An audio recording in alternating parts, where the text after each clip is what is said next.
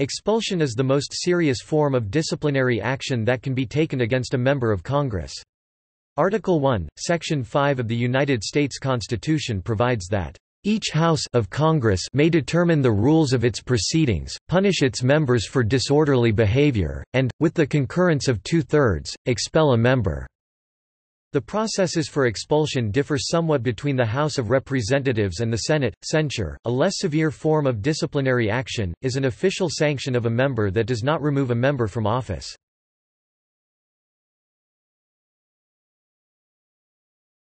Topic: Process leading to expulsion. Presently, the disciplinary process begins when a resolution to expel or censure a member is referred to the appropriate committee. In the House, this is the Committee on Standards of Official Conduct, House Ethics Committee. In the Senate, this is the Select Committee on Ethics, Senate Ethics Committee. The committee may then ask other representatives or senators to come forward with complaints about the member under consideration or may initiate an investigation into the member's actions. Sometimes members may refer a resolution calling for an investigation into a particular member or matter that may lead to the recommendation of expulsion or censure. Rule 11 Procedures of Committees and Unfinished Business of the Rules of the House of Representatives states that the Committee on Standards of Official Conduct can investigate allegations that a member violated any law, rule, regulation, or other standard of conduct applicable to the conduct of such member in the performance of his duties or the discharge of his responsibilities. The Senate Select Committee on Ethics has the same jurisdiction. The committee may then report back to their whole chamber as to its findings and recommendations for further actions. When an investigation is launched by either committee, an investigatory subcommittee will be formed. Once the investigatory subcommittee has collected evidence, talked to witnesses, and held an adjudicatory hearing, it will vote on whether the member is found to have committed the specific actions and then will vote on recommendations. If expulsion is the recommendation, then the subcommittee's report will be referred to the full House of Representatives or Senate, where members may vote to accept, reject, or alter the report's recommendation.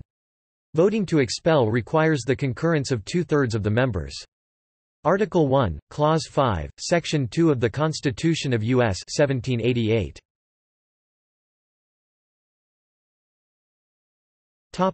Expulsions from Congress.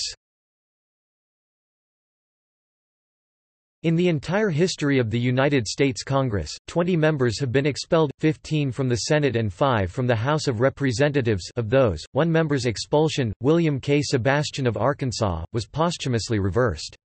Censure has been a much more common form of disciplinary action in Congress over the years, as it requires a much lower threshold of votes to impose.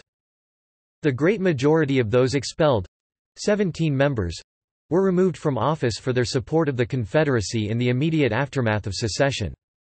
In 1861, after the Civil War had broken out, 11 senators, including former Vice President and Kentucky Senator John C. Breckinridge, and 3 representatives were expelled for supporting the Confederacy. In 1862, 3 more representatives were expelled for supporting the Confederate States, John Bullock Clark and John William Reed of Missouri, and Henry Cornelius Burnett of Kentucky. There have only been 3 other expulsions. In 1797, Senator William Blount of Tennessee was expelled for treason, with charges centering on a plan to incite the Creek and Cherokee to aid the British in conquering the Spanish territory of West Florida. Blount remains the only senator to be expelled for a reason other than supporting the Confederacy. In 1980, Representative Michael Myers of Pennsylvania was expelled for bribes in connection with the Abscam scandal. In 2002, Representative Jim Traficant of Ohio was expelled after he was convicted on numerous counts of bribery, racketeering, and tax evasion.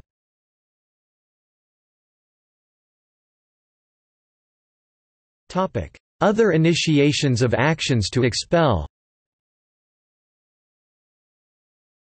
There have been numerous other attempts to expel members of Congress.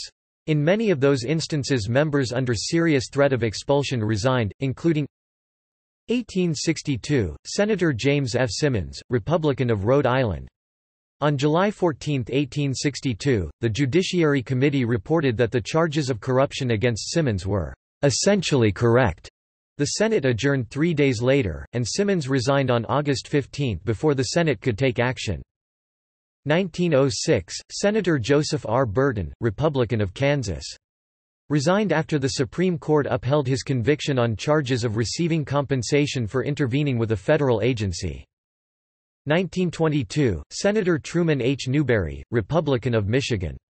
On March 20, 1920, Newberry was convicted on charges of violating campaign finance laws by spending $3,750 to secure his Senate election. The Supreme Court overturned this decision on May 2, 1921 on the grounds that the Senate exceeded its powers in attempting to regulate primary elections.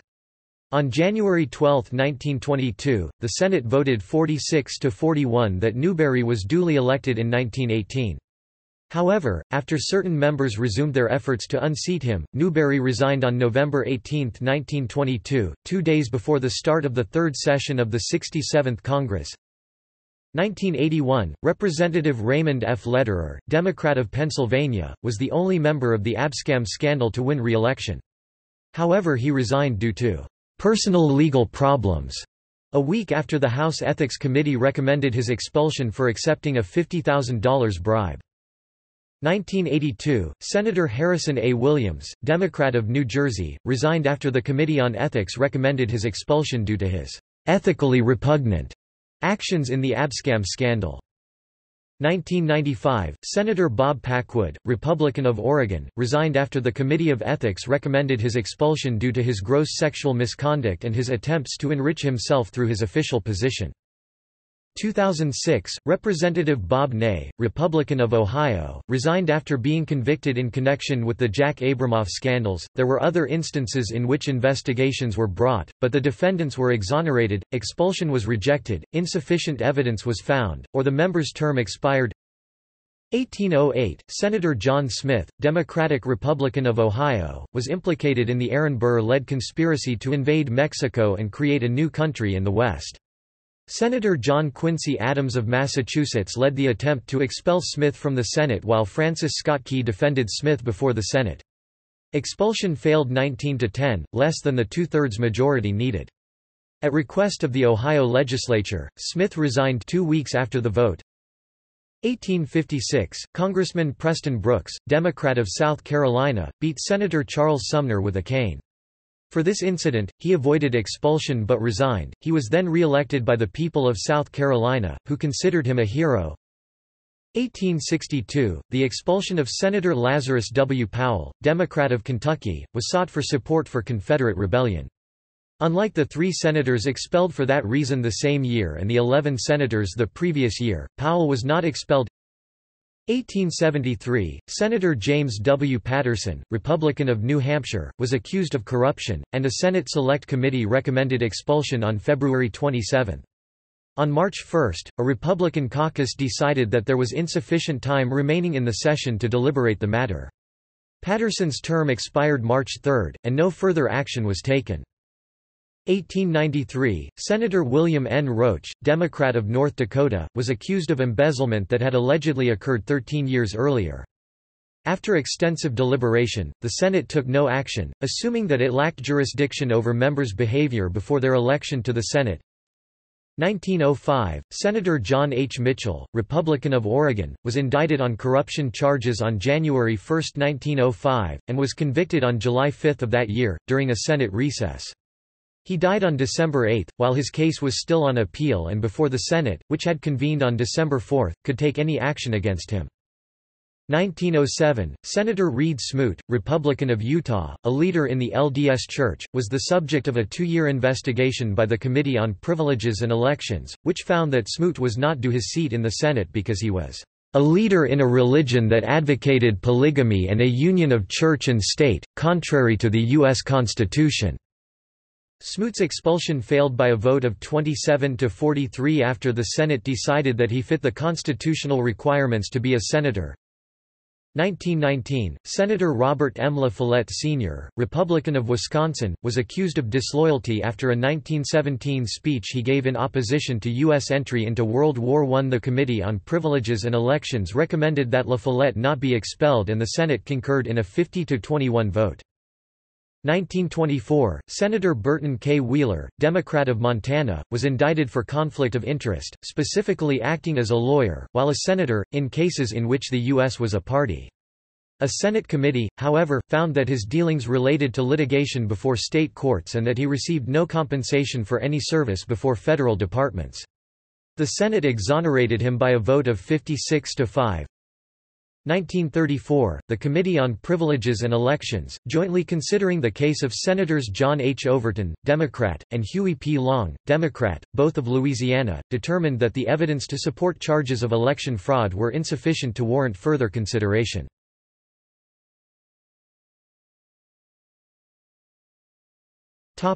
See also: Impeachment in the United States, List of United States Senators expelled or censured, List of United States Representatives expelled, censured, or reprimanded, Resignation from the United States Senate lists several senators who resigned under an ethical cloud, Resignation from the United States House of Representatives.